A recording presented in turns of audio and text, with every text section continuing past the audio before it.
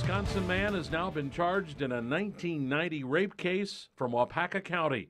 But the breakthrough may not end there. I hope that he is the guy or had something to do with it. How the discovery is impacting a 1992 double murder investigation tops tonight's Fox 11 News at 5. Good evening, everyone. Thanks for joining us. Investigators say DNA testing may have provided the breakthrough that they were looking for. Police say the testing connected Glendon Goker to the unsolved rape case, and investigators say that case has some common elements to the 1992 double murder of 23-year-old Tana Togstad and 35-year-old Tim Mumbrew near Waiwega. Fox 11's Chad Doran's been on the story today in our Valley newsroom this evening. Chad, how did this all come together for these two cases? Well, Tom, Glendon Goker was originally a suspect in that 1990 sexual assault case, but authorities say there wasn't enough evidence to prosecute him at the time.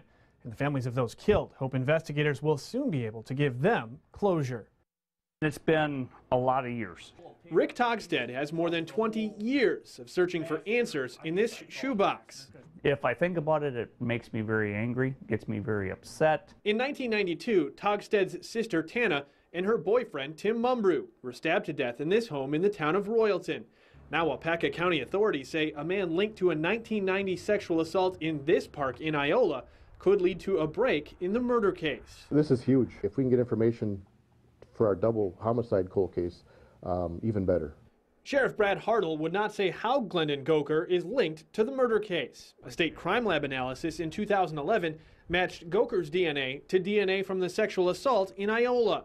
While Hartle would not elaborate, he says there are similarities that have investigators looking closely at each case. If you take a look at the attributes of the crime, there's some things that are similar, so things like that may help us look that way. Hartle says there have been a number of persons of interest in the double murder case, but never a suspect.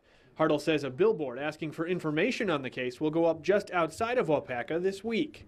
There's enough information that with the right people and the right information that we could maybe solve this crime. A hope Rick Togstad and other families share. Every time they call, I hope it's the big break.